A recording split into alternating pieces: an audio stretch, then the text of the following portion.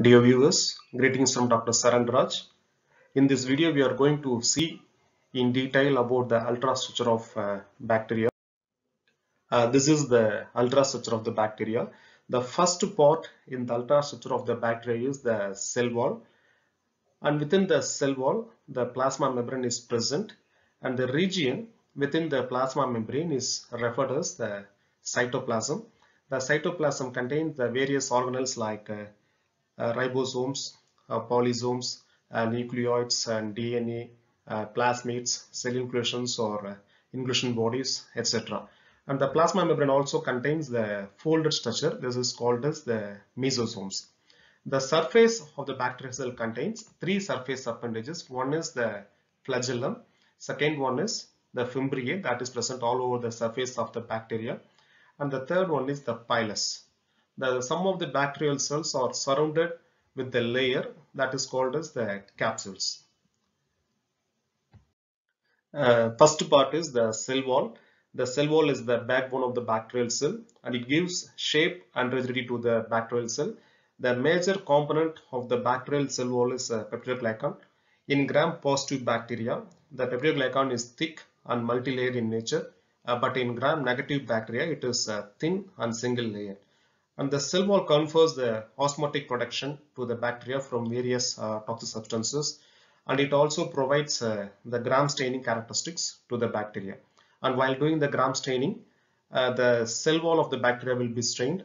Based on the gram staining procedure, we will categorize the bacteria into two types. One is the gram positive bacteria and the second one is the gram negative bacteria.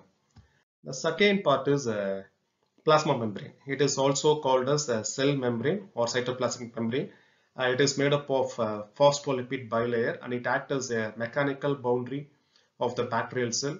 And the functions of the plasma membrane includes it acts as a selective permeable barrier, and it is also involved in the transport of nutrients, that is the nutrients and waste transport, that is the exit and entry and exit of nutrients and waste transport. And it is the site of ATP synthesis in the prokaryotes, because usually the electron transport chain reaction takes place in the mitochondria. In prokaryotes, mitochondria are absent. So here the ATP synthesis by electron transport chain will take place in the plasma membrane. And it is also the site of pigment and enzymes which are responsible for the photosynthesis.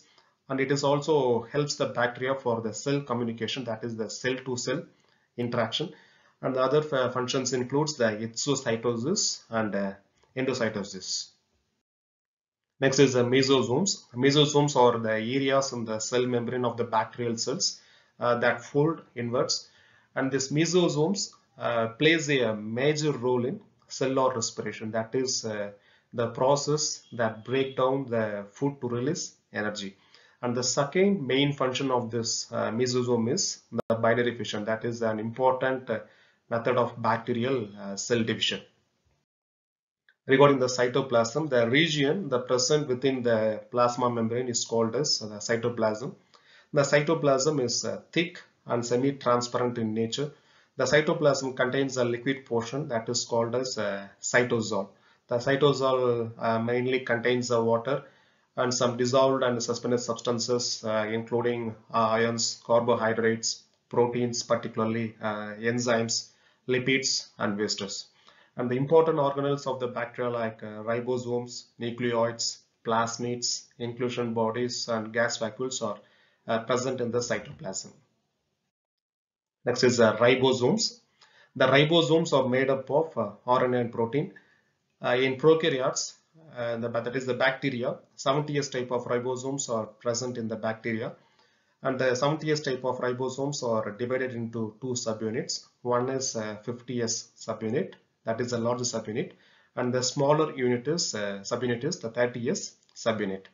And averagely 10,000 to 15,000 ribosomes are present in each bacterial cell, and the ribosomes are held together by the mRNA and forms a chain-like substance or appearance that is called as the polysomes or polyribosomes. The main function of the ribosome is protein synthesis, that is the translation process, that is synthesis of protein from the single stranded mRNA. This process is called as a translation process or protein synthesis. And next is the nucleoid. The nuclei are spherical in shape, elonged or dumbbell in shape. It contains a single long, continuous and arranged threads of double-stranded DNA that are called as bacterial chromosomes. And these nucleoids carries the genetic information that is required for the cell structure and its functions. Next is the plasmids. Plasmids are the extra chromosomal DNA. They are small, double-stranded, circular, and self-replicative. The size of the plasmids varies from 1 kb to 500 kb, and it contributes about 0.5 to 5% of the total bacterial DNA. And the plasmids are based on its function. The plasmids are categorized into 5 types. They are F plasmids or fertility plasmids, R plasmids or resistant plasmids, Col plasmids or collagen plasmids, Ri plasmids or root inducing plasmids, and finally Ti plasmids or tumor inducing plasmids. The plasmids are playing a major role in gene transfer mechanisms like conjugation, transformation, and transduction, and it also confers the antibiotic resistance to the bacteria. Next is cell inclusions. Cell inclusions are also called as inclusion bodies or inclusions, and they are the reserved deposit of the storage materials of energy, carbon source, phosphorus, and other substances. The bacteria use these cell inclusions when the nutrient is deficient within it. Some inclusions are common to a wide variety of bacteria, whereas others are limited to some number of species, particularly like the metachromatic granules, and therefore they serve as the basis for identification. The very well-known example for this is metachromatic granules. The metachromatic granules are the cell inclusions present only in particular bacterial isolates. Because of this reason, the metachromatic granule staining is used for one of the important identification factor for some important bacterial isolates like Corynebacterium diphtheria. Next is the gas vacuoles. The gas vacuoles gives buoyancy to the bacterial cells and helps to float in the aquatic environment. Next is the capsules. The capsules are the well-defined structure of polysaccharides that surround the cell, and the capsules protects the bacteria from the phagocytosis process. So it is also referred as the cell-eating process, and it is anti-phagocytic in nature. Regarding the virulence of the bacteria, it helps in the adherence or attachment to the cell surface during the bacterial pathogenesis. So capsule is considered as one of the virulence factor for some bacteria like Klebsiella pneumoniae and Pseudomonas pneumoniae. Streptococcus pneumoniae. Next, the endospores. The endospores are formed during the unfavorable conditions, and they are made up of keratin-like coat and dipicoic acids. It provides resistant against the heat, boiling, drying, antibiotics, radiation, low nutrient condition, osmotic pressure, and various chemical disinfectants.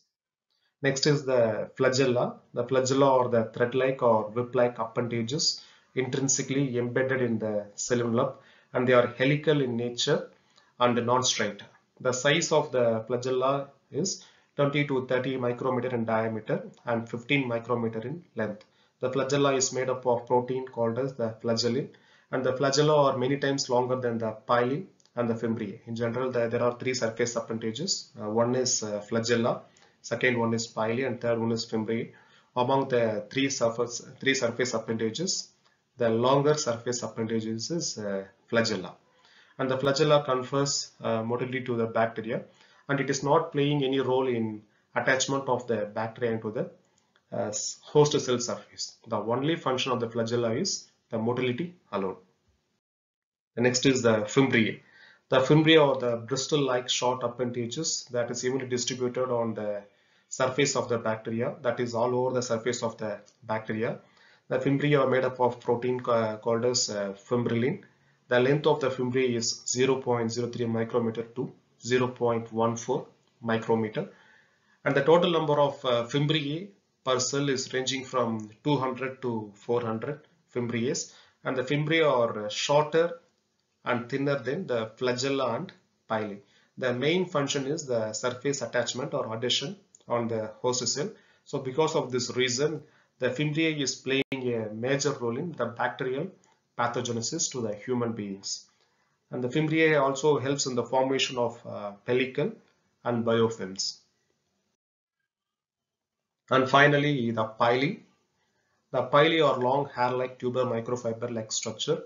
It is present only on the gram-negative bacteria, but the flagella is present in both gram-positive and gram-negative bacteria, but not in all the bacteria.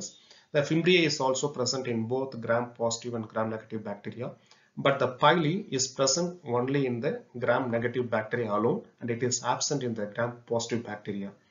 And it is made up of special protein called as pilin, and the pili is longer than Fimbriae and shorter than the flagella, and it is more rigid than Fimbriae. The length of the pili is 0.5 micrometer to 2 micrometer, and usually the 1 to 10 pili are present in the bacteria, and the pili are randomly arranged on the surface of the bacteria. The main functions of the pili are, the first one is the gene transfer mechanism, particularly the conjugation. The pili is playing a major role in the conjugation, that is the transfer of gene from one bacteria to another gene. Second one is adhesion, that is attachment into the host cells. This is adhesion is a very important factor for the bacterial pathogenesis. The presence of pili confers pathogenicity and its virulence factor to many diseases, particularly caused by the gram-negative bacterial isolates, and it also acts as a receptor for some viruses. Okay, that's all about the ultrastructure of bacteria. Thank you for listening.